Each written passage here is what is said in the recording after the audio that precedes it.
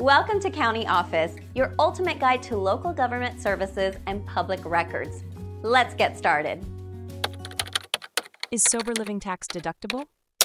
Sober living facilities provide a supportive environment for individuals recovering from substance use disorders. These facilities often focus on helping residents maintain sobriety while transitioning back into everyday life. The tax implications of sober living can be complex. Generally, expenses related to medical care and treatment may be tax deductible.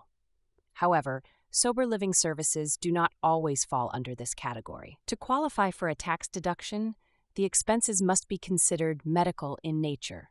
This means that the sober living arrangement should be part of a treatment plan prescribed by a licensed healthcare professional.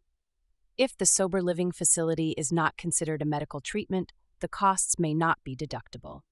The IRS has specific guidelines regarding what constitutes a deductible medical expense.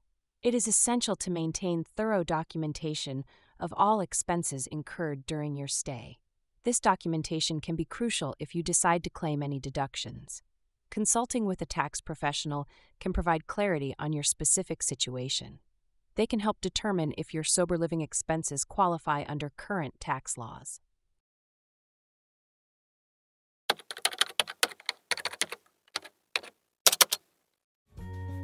To learn more, check out these links, which you can click in the description below.